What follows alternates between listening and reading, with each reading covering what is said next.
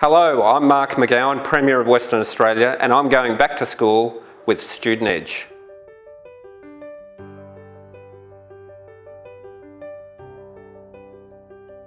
Tell us, what were you like as a teenager? I was a lot quieter than I am now, a lot more shy. I tried hard at school. I was very attached to my parents, my brother. I was good at history, modern history and ancient history. Were you too shy? Was that a problem for you growing up, or were you just happy to be quiet, kept to yourself? Well, what happened was I changed high schools 3 times during my time at high school. So each time I changed high school, I became shy again, because I didn't know anyone. And then, you get to know people, and then you change high school again and you become shy again. And so it takes a little while to get used to a group of people who already have their set group of friends and that sort of thing. So I found that at high school. It actually it stood me in good stead actually in my last couple of years of high school, because I changed high school, and that meant I studied a lot more. So in year 11 and 12, changed school, and I went to public schools in the country.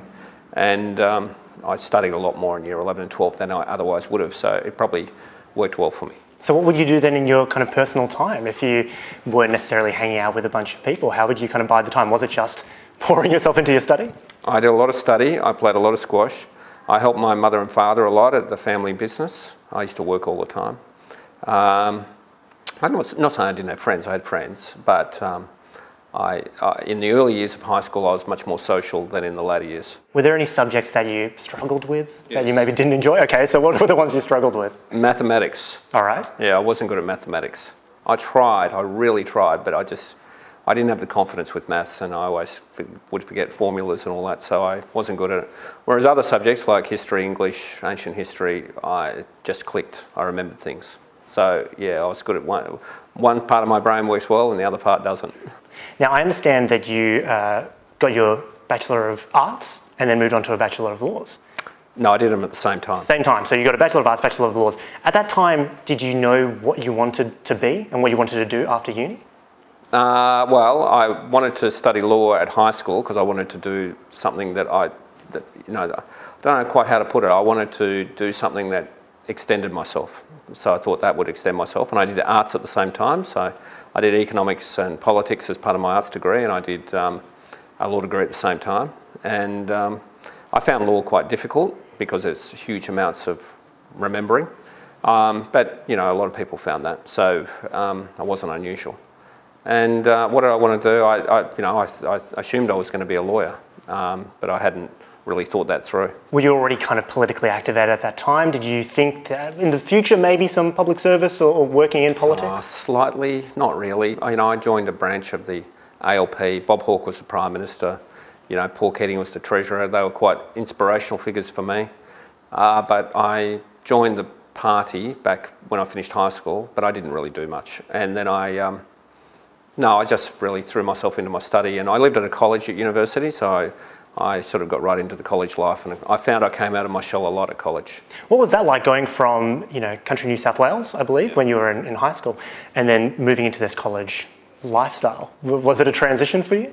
Yeah, I loved my parents a lot. I loved, I liked my, living at home was great, but as soon as I moved to college, and you had freedom and fun and lots and lots and lots of friends and excitement in your life, it was like an awakening.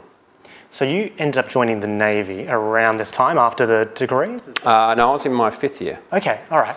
So when you make that transition, first of all, was that kind of an out of left field choice for you? Was that something that had been at the back of your mind, or did you really want to change things up? No, I hadn't thought about it before. I tried to become a pilot. Okay. So I was in my 5th year, and I thought I'm going to go and try and become a pilot. I can become a lawyer later. I want to fly jets in the Air Force. So I went and applied for that, and they just did the initial testing, and I failed because my eyesight wasn't good enough. But I would have failed anyway because I'm not much good at maths. But I thought I'd try. And then when I was there, they said, "Oh, you can become a legal officer in the Navy." So they gave me the forms, and I took them back to my house. I was in a share house by then, and my dad saw the forms. He came to visit, and he saw the forms, and he said, "You should look at this." And so I looked at it. I put in an application, and I got accepted.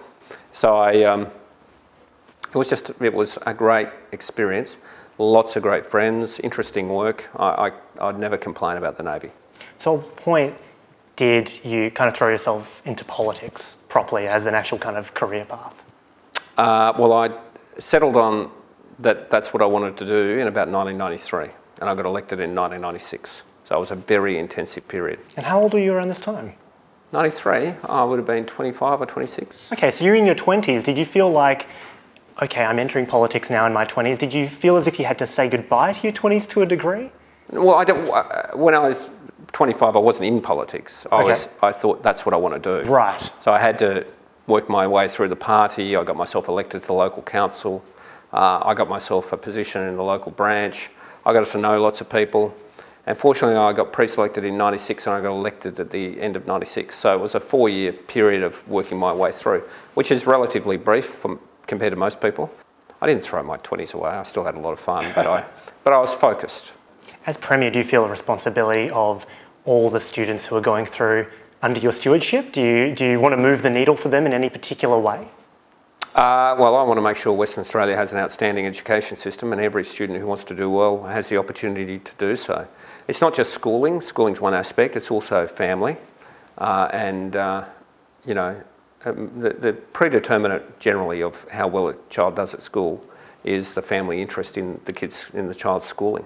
So that's why my wife and I are very focused. I'm going to encourage every family to be engaged and focused and encouraging when it comes to their child's education. Children who don't do well at school generally have parents who aren't interested. When you look back on your teenage days, do you have any regrets? Oh, I have lots of regrets. I wish I was more outgoing. I wish there's no need to be shy or to lack confidence. You need to realise you're just as good as everyone else. But the positives of my upbringing were, my mother and father and my brother. They cared about me immensely, and I cared and care about them. But just have faith in yourself, have confidence in yourself. Don't get easily led by others. If you feel like something's wrong, remember that it's trust your own instinct. There's lots of things you learn as you grow up that if you could go back and repeat it, you wouldn't make the mistakes you made. But no one goes through life never having made a mistake, and you've also got to accept that you will make mistakes in life. Don't let them get you down. It's part of life, it's part of growing up.